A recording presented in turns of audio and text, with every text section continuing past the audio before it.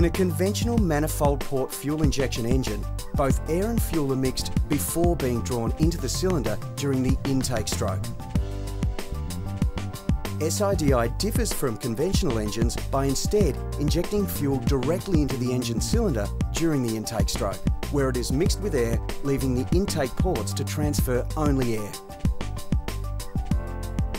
By moving the fuel injectors into the engine cylinder, engineers were able to enhance the air intake routing, effectively allowing the engine to breathe better, improving both overall engine efficiency and power.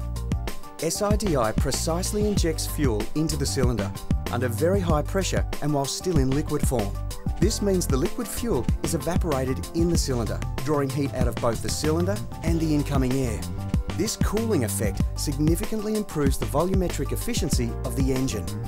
When combined with optimised fuel injection spray and air-fuel mix patterns, the engine runs a higher compression ratio and achieves greater thermal efficiency, so it can produce more power for the same amount of fuel.